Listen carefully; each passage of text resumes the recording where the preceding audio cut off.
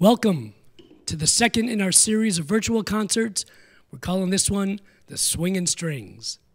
My name is Mitch Glickman, music director of the Symphonic Jazz Orchestra. Now, normally, when you go to see a Symphonic Jazz Orchestra concert, you go to a big, beautiful concert hall, like the Carpenter Performing Arts Center in Long Beach. And on that stage, you will see 68 incredible musicians who can play jazz and classical and a whole lot of other styles.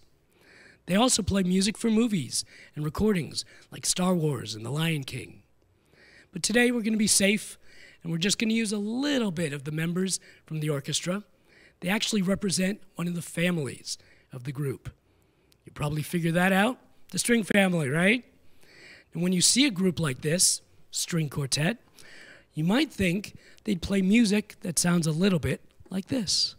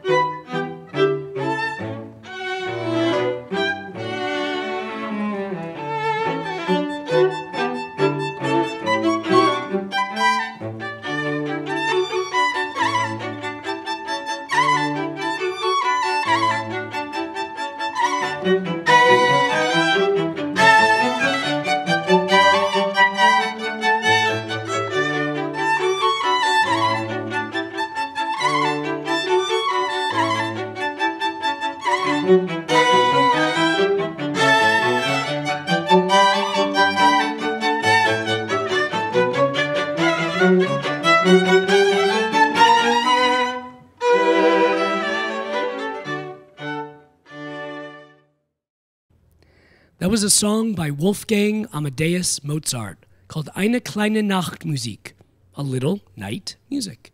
It was written in the late 1700s, way far away in a place called Europe. But can string instruments that are developed over 400 years ago play music other than classical music? Can they play American music like the blues? Let's find out. Here's a little song we did called Old Time Blues.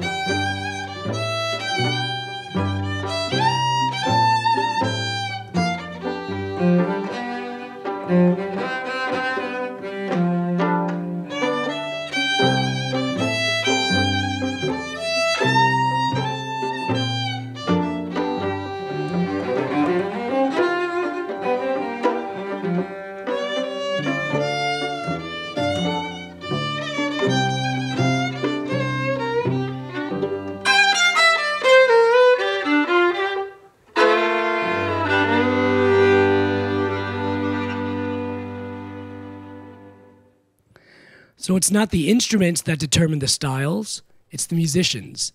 And when you have amazing musicians like this, they can do a lot of things. So let's learn a little bit more about the musicians we have today and their instruments. Here's our first violinist, Paul Cartwright. Hi, my name is Paul Cartwright. I play the violin. I got started playing music pretty early because my dad was a guitar player, and my folks owned a music store where I grew up in Bakersfield. And I was always surrounded by all kinds of instruments. There's a drum set right here. And that was actually the first instrument that I took lessons on. I started playing drums when I was about 4. And I got fascinated by the violin a bit later on. I was about 6 or 7 when I started taking lessons on the violin. And it was because I saw a poster in my parents' music store of Mel Bay, of Mel Bay method books, playing a violin. And he was a real jolly-looking guy. And it said, "It's fun to fiddle." So I took him at his word, and it turns out it is pretty fun. I grew up taking lessons, playing classical music, and then when I was about 10, my parents took me to see Stefan Grappelli, the great jazz violinist, and I was just, my mind was kind of blown by what he was able to do on the violin. And one of my mom's favorite songs that she always asked me to play is As Time Goes By, and I remember hearing that sound.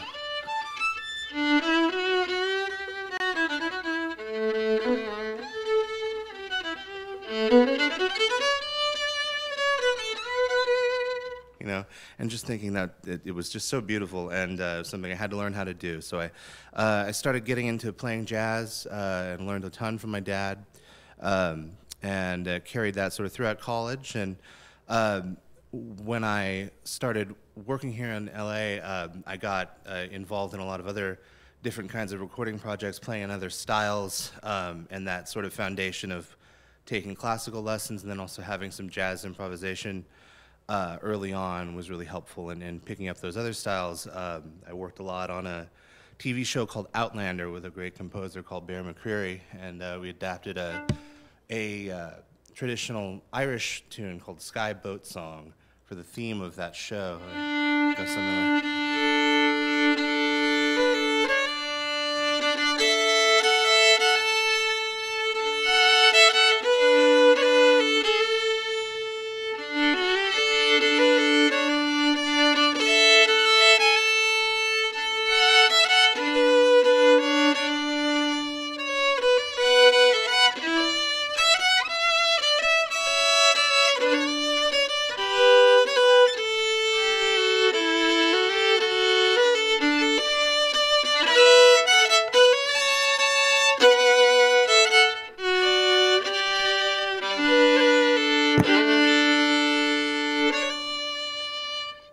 So it got me into lots of different styles of music, and I've been able to explore all kinds of interesting, details of the inflections of the different kinds of like Celtic and Scottish music over the years, and other music from all over the world. I find it so interesting finding the ways that different styles kind of connect and kind of communicate and inform one another.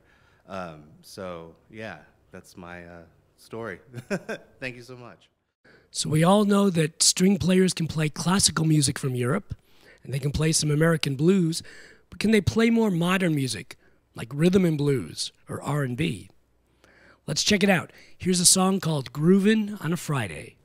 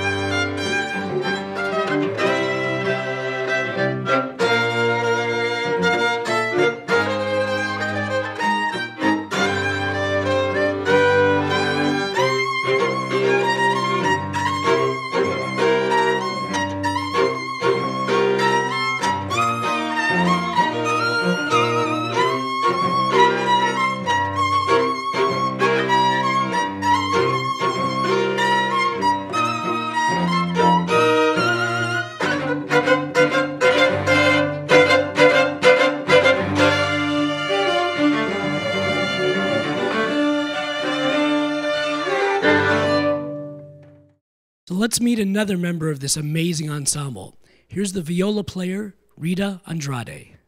Hey everyone, my name is Rita Andrade, and I'm originally from Austin, Texas.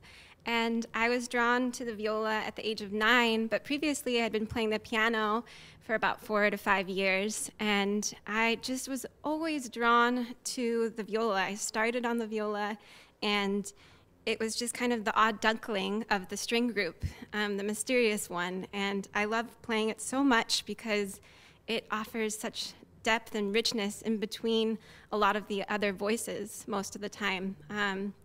And I grew up playing classically, but also it just became my family and my friends every weekend getting together to play music together.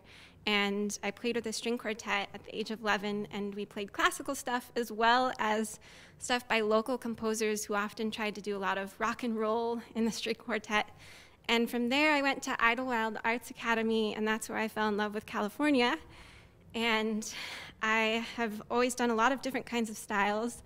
And it was in college where I played with a chamber pop band called Mother Falcon. And then in grad school where I met my current quartet, Atlas Music. And we play all different styles of music from all over the world, from Brazil to Spain to some Celtic music. And we love doing all kinds of stuff. So yeah, a little bit of the classical stuff that I love from the viola and the deepness of it.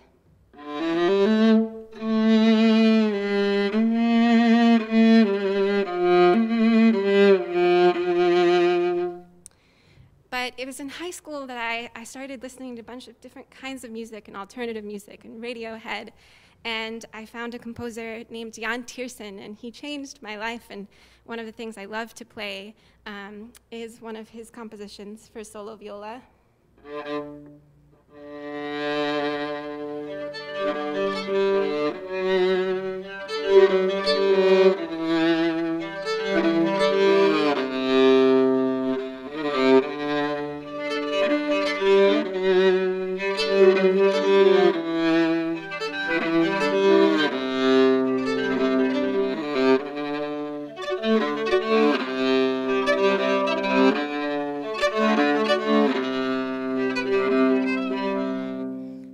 Snippet of that one, and maybe just a little bit of what Celtic music sounds like on a viola.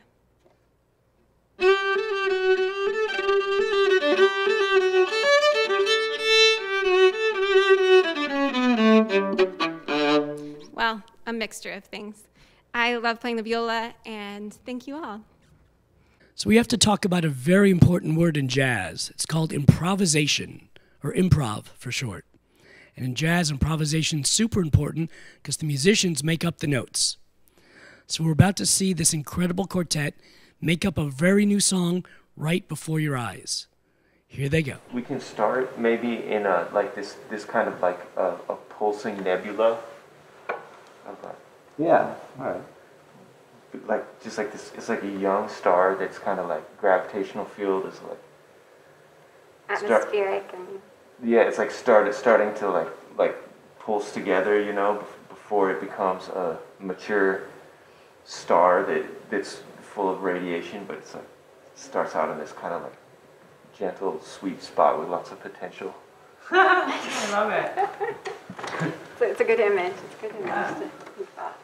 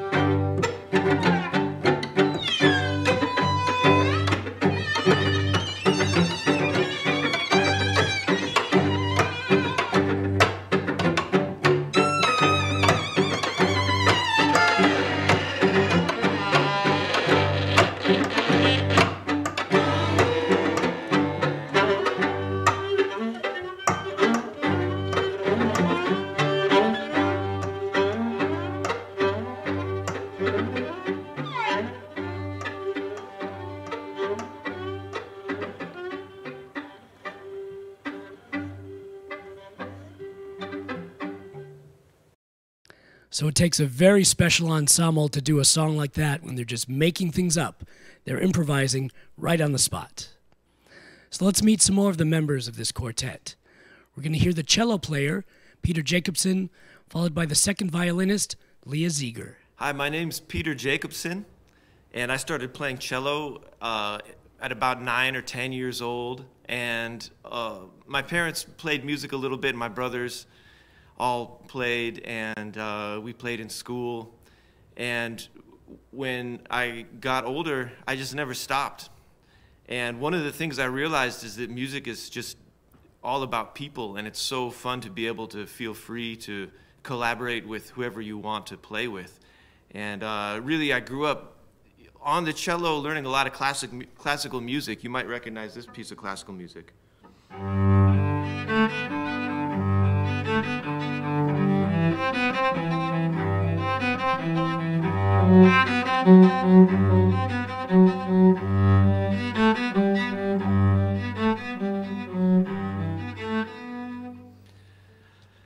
And there was a point where I started hearing people playing jazz and other kinds of freely creative music, and I thought, like, wow, that's so cool, because they can just play and play and play freely, and I want to be able to do that. I was so, I really admired everybody who could play freely. I started listening to some music from all around the world too, and I heard a violinist named Dr. L. Subramaniam. And I thought, man, what a gorgeous approach to music. So I've been studying some raga music from India also, and some of it sounds like, here's an afternoon raga.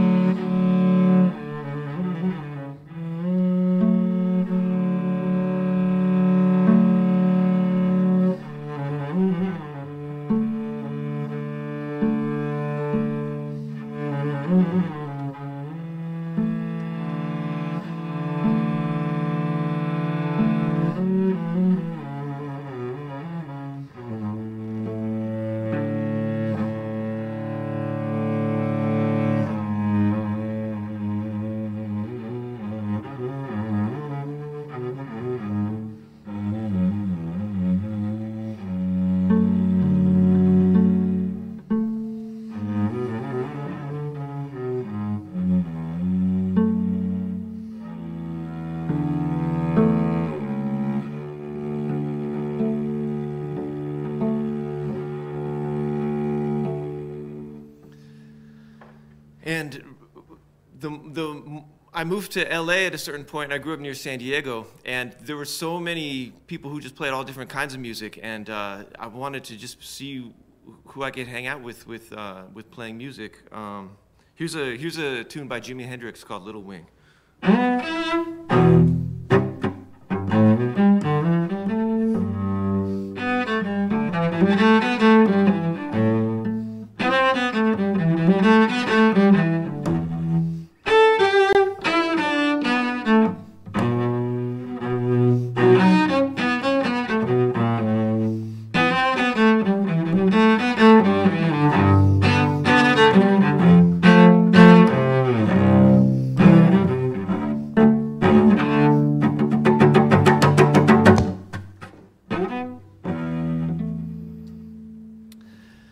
And music is all around you.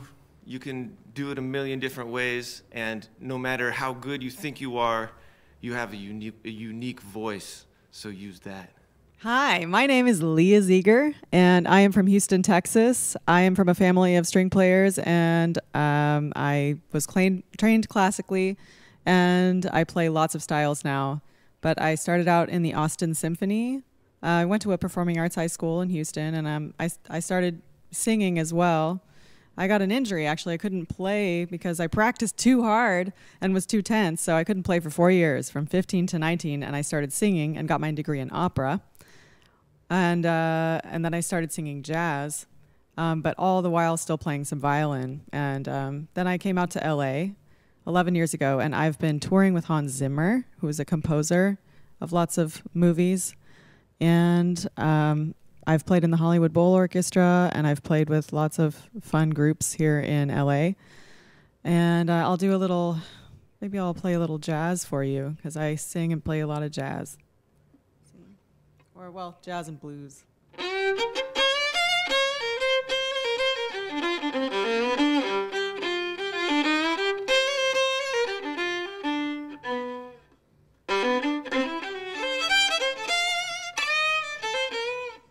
Got classical chops too, so.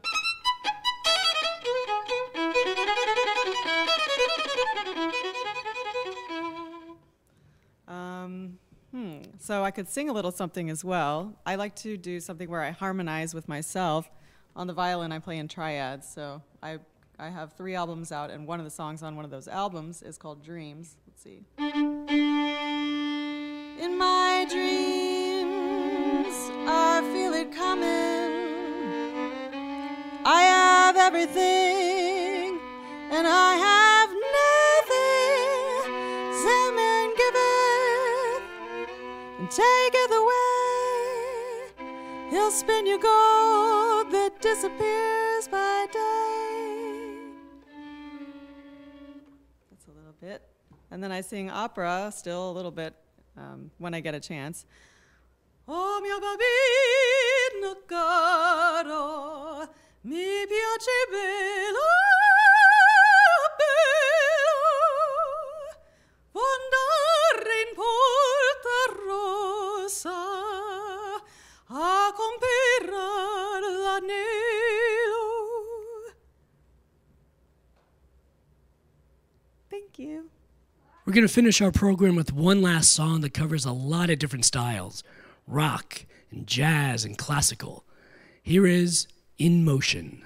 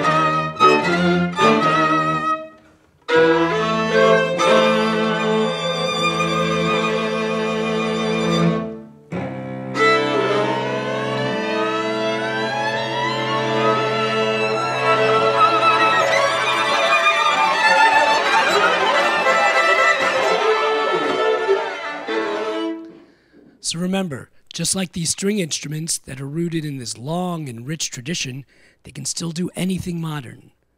And you can do anything you want. It doesn't matter your tradition. You are free to do anything you want. Remember that.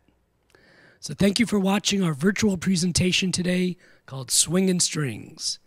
And now you know it's not the instrument that sets the styles, it's these amazing musicians that can truly do anything.